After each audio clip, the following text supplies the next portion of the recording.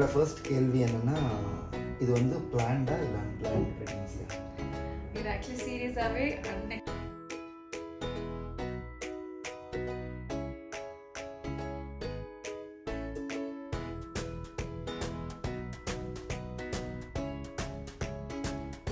இது வந்து எனக்கு மட்டுமே இல்ல, எந்த ஒரு பிரெக்னென்ட் லேடி நீங்க பார்த்தாலுமே குழந்தை ஆரோக்கியமா பிறக்கட்டும் அப்படின்னு ஒரு வாழ்த்து சொன்னாலே அவங்களுக்கு ரொம்ப ஹாப்பியா இருக்கும் இந்த காலகட்டத்துல. ஹாய், எல்லாருக்கும் வணக்கம். Welcome to Sridevi Sithara channel. நான் தான் உங்கள் அசோக். இன்றைக்கி நம்ம சேனலில் ஒரு இன்ட்ரெஸ்டிங்கான டாபிக் தான் பேச போகிறோம். அண்ட் அந்த டாப்பிக்கு நான் ஆங்கராக தான் இருக்க போகிறேன். ஸோ சில கேள்விகள் வந்து மிஸ் ஸ்ரீதேவி அசோக் கிட்ட கேட்க போகிறேன், அவங்க பதில் சொல்ல போகிறாங்க. அண்ட் இந்த கேள்விகள் எல்லாம் நீங்கள் கமெண்ட்ஸில் கேட்ட கேள்விகள், இல்லைன்னா ஏதாவது இன்பாக்ஸ் பண்ணி கேட்டிருப்பீங்க, இது எல்லாமே.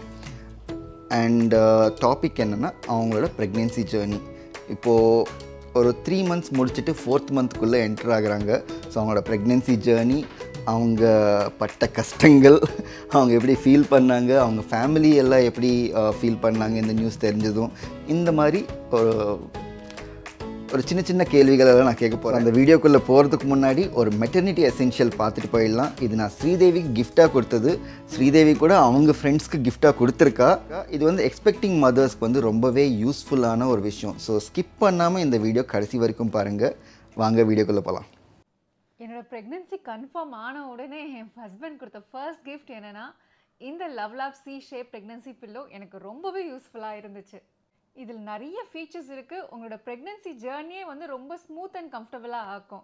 இது நான் ஏற்கனவே என்னோடய ஃபர்ஸ்ட் ப்ரெக்னென்சிக்கும் நான் யூஸ் பண்ணியிருந்தேன். என்னோடய ஃப்ரெண்டு ப்ரெக்னென்சி கன்ஃபார்ம் தெரிஞ்ச உடனே நான் அது வந்து அவளுக்கு கிஃப்ட் பண்ணிட்டேன்.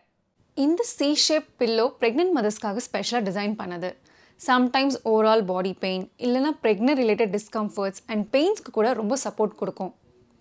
நம்ம லாங் ஹார்ஸ் உட்காடுறோம் இல்லை தூங்கும்போது கூட இந்த C-shape பில்லோ ஹெல்ப்ஃபுல்லாக இருக்கும். இதில் இருக்கிற ஹைப்போஅலர்ஜெனிக் ஃபில்லிங் அண்ட் ப்ரீத்தபிள் கவர் நமக்கு ஹைஜீனிக் ஸ்லீப் என்வாயன்மெண்ட் கொடுக்கும். இந்த C-shape டிசைன் நம்மளோட natural curves of the body, neck, head, shoulders, back and ஹிப்ஸுக்கு support கொடுக்கும்.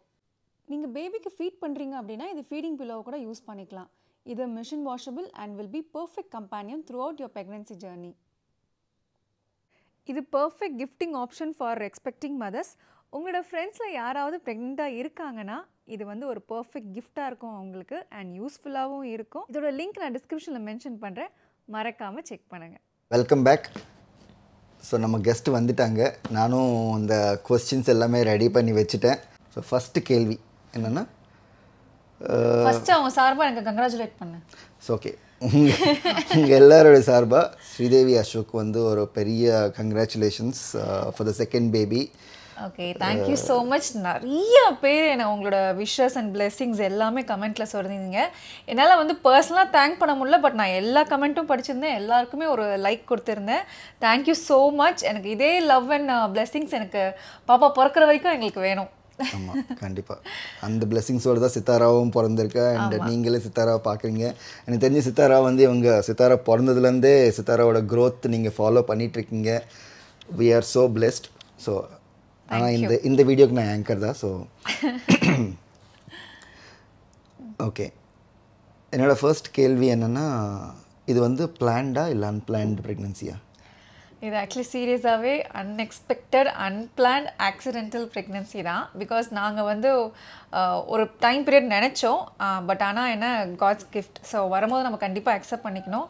எனக்கே வந்து ஒரு ஷாக்கிங் சர்ப்ரைஸ்ன்னு சொல்லலாம். ஒரு பக்கம் வந்து டவுட் இருந்தது, என்னடா இது சீரியஸாக இது உண்மைதானா இது வந்து ரைட் டைமா என்ன எல்லாமே தோணுச்சு. அதுக்கப்புறம் okay fine, what ever it is, கடவுள் நம்மளுக்கு கிஃப்ட் கொடுத்துட்டாரு, நம்ம அக்செப்ட் பண்ணிக்கணும்னு சொல்லிட்டு நான் வந்து ரொம்ப ஹாப்பியாக அக்செப்ட் பண்ணேன். அதே மாதிரி எங்கள் ஃபேமிலியும் அக்செப்ட் பண்ணாங்க ரொம்ப ஜாலியாக. ஃபேமிலினா ஃபர்ஸ்ட் பர்சன். அது என்னோட கேள்வி, நீ அப்படியே போயிடாது. நான் நிறைய கேள்வி வச்சுருக்கேன். ஸோ கேள்வியாக கேட்கும்போது பதில் சொல்லு. ஓகே, ஸோ உன்னோட எக்ஸ்பீரியன்ஸ் மட்டும் சொல்லுங்கள். ரொம்ப சந்தோஷமாக ஹாப்பியாக இருந்தது. Because second baby, first baby எப்படி அழகாக என்ன சொல்லுவாங்க, அந்த 9 months நான் கேரி பண்ணி ரொம்ப அந்த லவ் அண்ட் அஃபெக்ஷனோட நான் வந்து அவளை வந்து க்ரோ பண்ணணும் உள்ள. அதே மாதிரி இந்த பேபி நான் கண்டிப்பாக ஹெல்த்தியாக பிறக்கணும்னு நான் வேண்டிக்கிறேன். ஆமாம் ஆமாம். நாங்கள் ஃபர்ஸ்ட் அது வந்து ஒரு பாய் பேபியா கேர்ள் பேபியான்றதை அதெல்லாம் விட எதுவுமே நாங்கள் வந்து ப்ரெடிக்ட் பண்ணவே இல்லை. எங்களுக்கு வேண்டவும் வேண்டாம். கடவுள் என்ன கொடுக்குறாரோ நாங்கள் கண்டிப்பாக அக்செப்ட் பண்ணிப்போம். ஆமாம், ஒரு ஹெல்த்தியான பேபி. ஏன்னா இந்த காலகட்டத்தில் நமக்கு வந்து ஹெல்த் தான் மெயின். பேபி ஹெல்த்தியாக பிறக்கணும், அதுதான் மெயின். நிறைய பேர் கமெண்ட்ஸில் பாய் பேபி தான் கேர்ள் பேபி தான் சொல்கிறீங்க.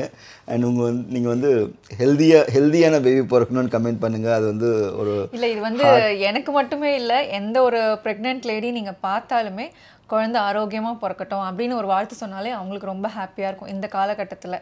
செகண்ட் கேள்வி, உங்கள் ஹஸ்பண்ட் அண்ட் சித்தாரா எப்படி ஃபீல் பண்ணாங்க இந்த விஷயம் தெரிஞ்சது? ஹஸ்பண்ட் சித்தாரானா ஹஸ்பண்டா நீங்கள் தான் சொல்லலாம். நான் இந்த டாப்பிக்கில் நான் ஆங்கர், நான் எதுவும் சொல்ல மாட்டேன். நான் அதுக்கப்புறமா இன்னொரு வீடியோ பண்ணுறேன்.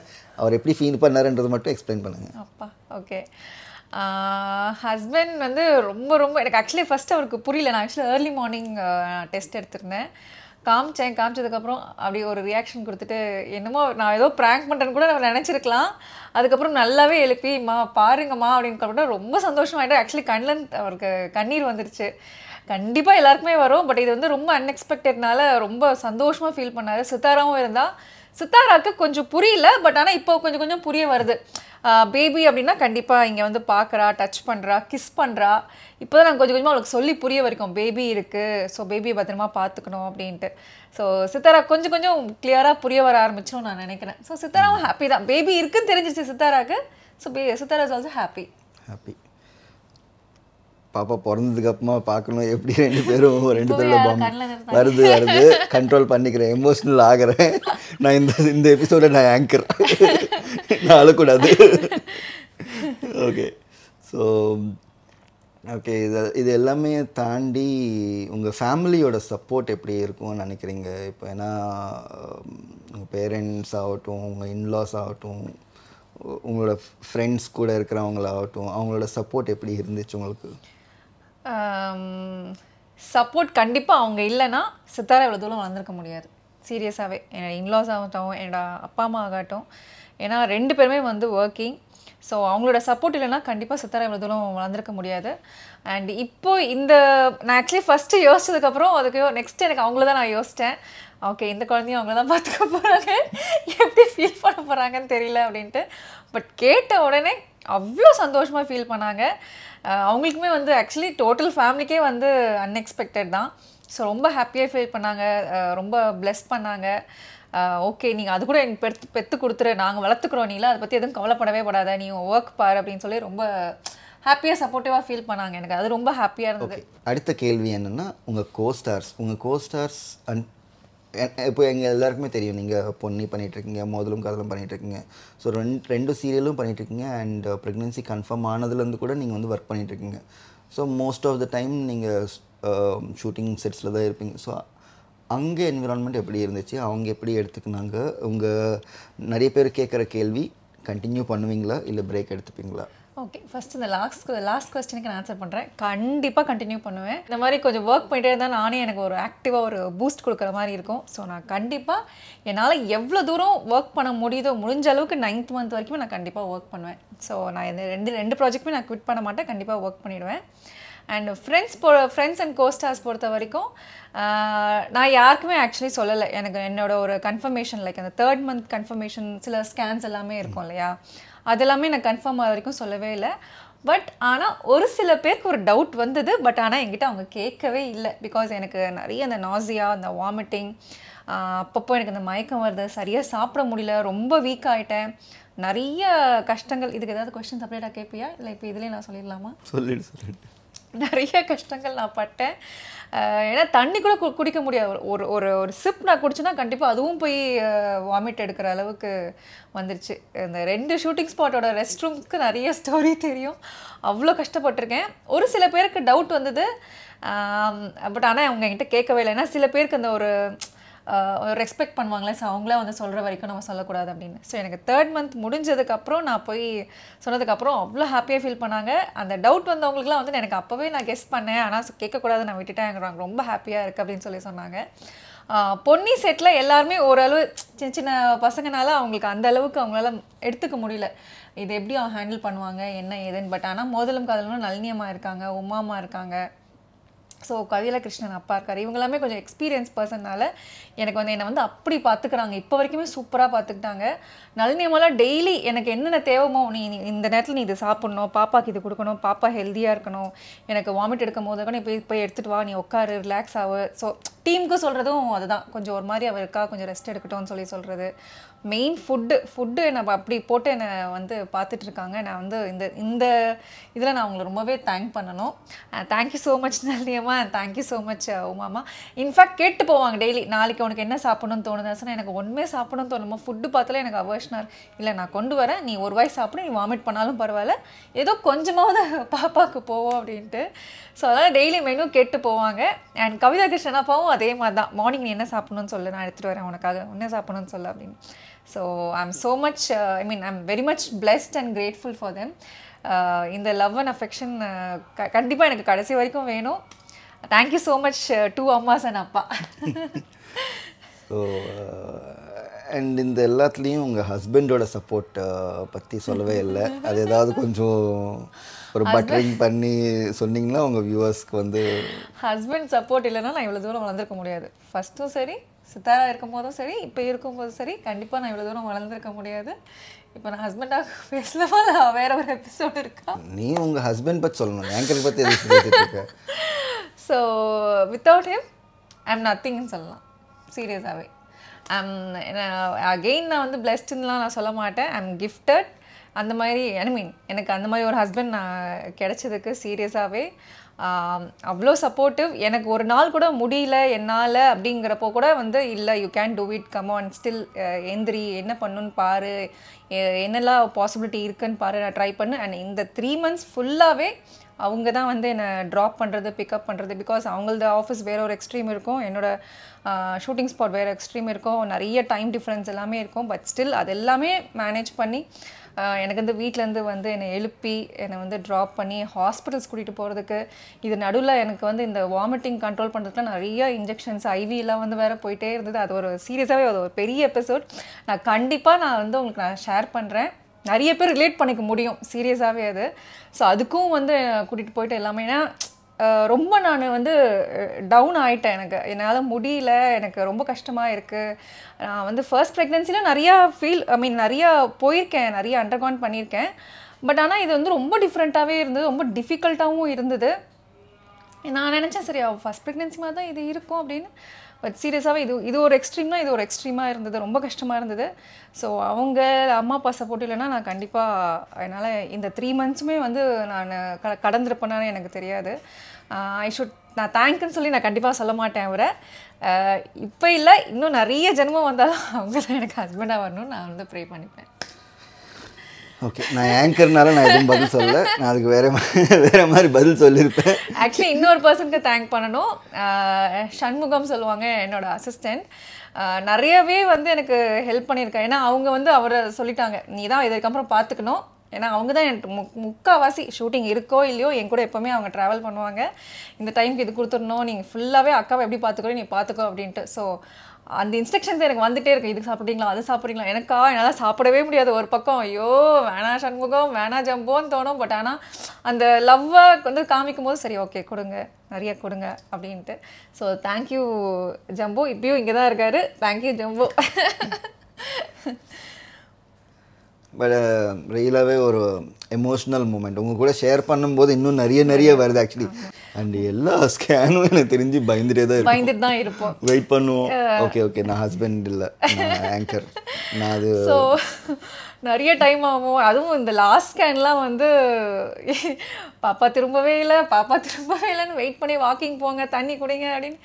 கண்டிப்பாக இதுக்கு வந்து நான் வந்து பாசிட்டிவாக எடுத்துப்பேன். என்ன ஒரு இதுவாக இருந்தாலும் கண்டிப்பாக பாசிட்டிவாக எடுத்துப்பேன். அந்த பாசிட்டிவிட்டி நான் ஸ்ப்ரெட் பண்ணுவேன். எதுக்குமே நீங்கள் வந்து லோ ஆகிறதோ டிப்ரெஷனுக்கு போகிறதோ அதெல்லாம் எதுவுமே யோசிக்காதீங்க. நீங்கள் சப்போஸ் ப்ரெக்னெண்ட்டாக எக்ஸ்பெக்டிங் மதராக இருந்தீங்கன்னா இந்த ஃபேஸை வந்து நீங்கள் என்ஜாய் பண்ணுங்கள்.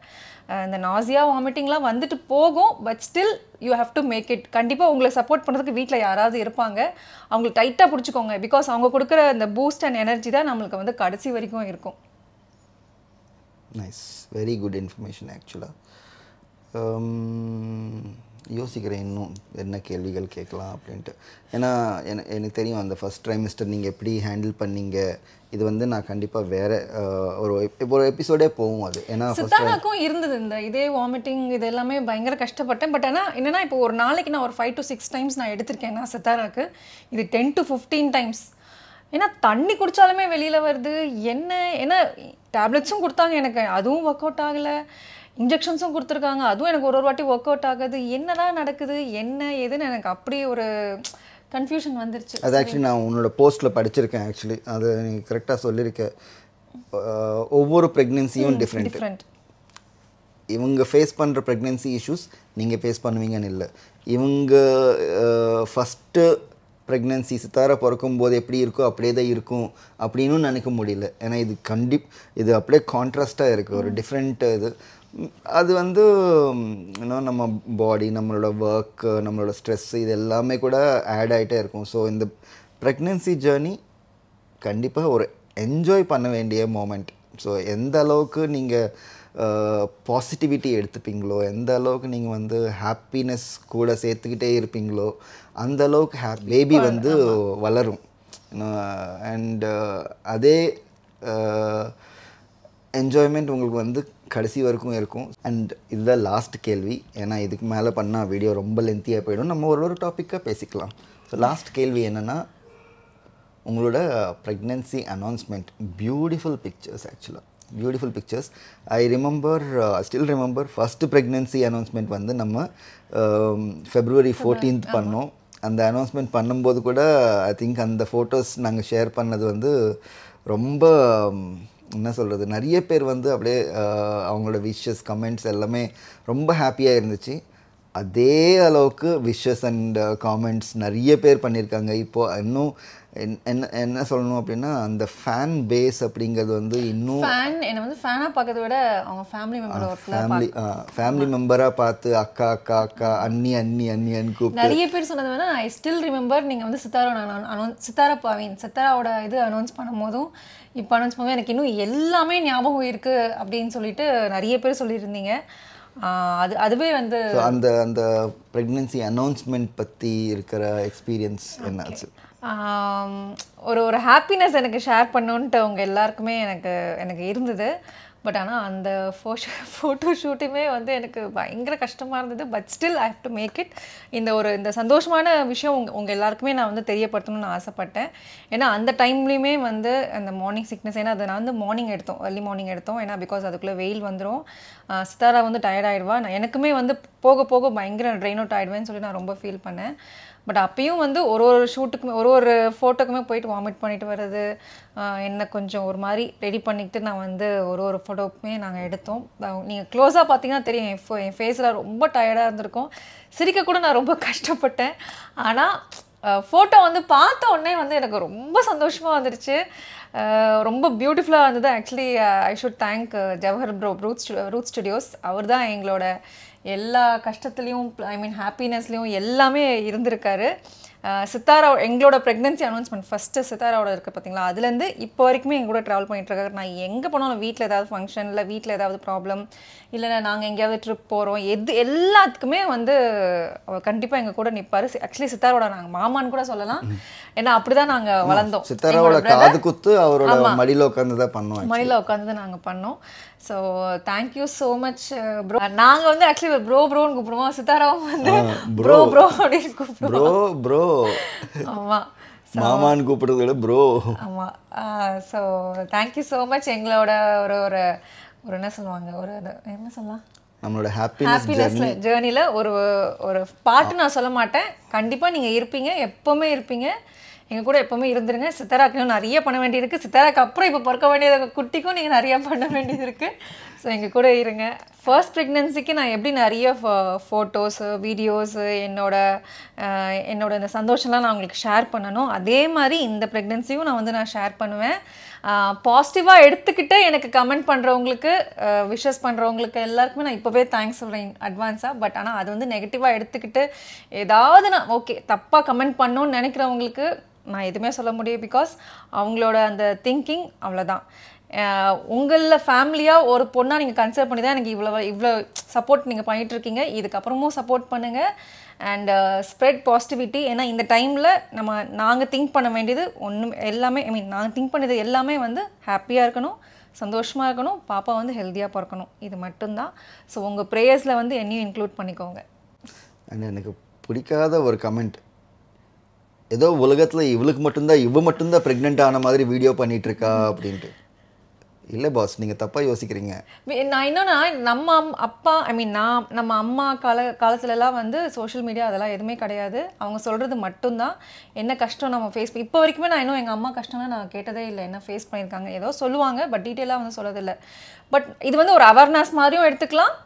ஓகே இப்படி கூட இருக்கலாம், நம்ம இதையும் நம்ம ஓவர் கம் பண்ணி வரலாம்னு சொல்லிட்டு அந்த பாசிட்டிவாக எடுத்துக்கிறதும் இருக்குது. ஸோ அது உங்கள் கையில் தான் இருக்குது, நீங்கள் பாசிட்டிவாக எடுத்துக்கிறீங்களா இல்லை நெகட்டிவாக எடுத்துக்கிறீங்களா அப்படின்ட்டு.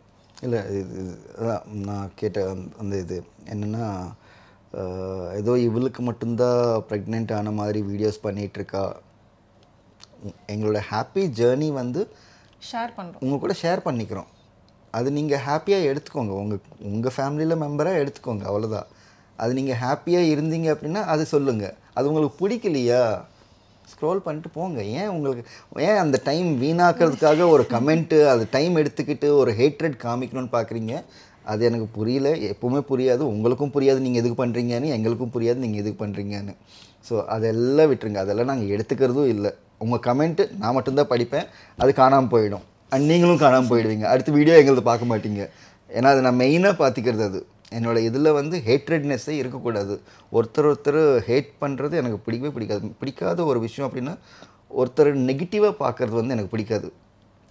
ஸோ அந்த விஷயத்தில் என் ஒய்ஃப் பார்க்குறதுக்கு முன்னாடியே நான் அந்த கமெண்ட் பார்த்து நான் ரிமூவ் பண்ணிவிடுவேன். ஏன்னா அந்த நெகட்டிவிட்டி வந்து என்னை தாண்டி போகக்கூடாது அப்படிங்கிறதுல. ஸோ அதில் என்ன ஆகுது அப்படின்னா நீங்கள் என்னோடய ஃப்யூச்சர் வீடியோஸ் பார்க்க மாட்டீங்க. அது எல்லாமே வந்து இங்கே தான் இருக்குது. நம்ம என்ன திங்க் பண்ணுறோம், நம்ம என்ன வந்து யோசிக்கிறோம், இது எல்லாமே வந்து தான் நம்மளோட என்ன சொல்லுவாங்க செயலில் வந்து ரிஃப்ளெக்ட் ஆகும்.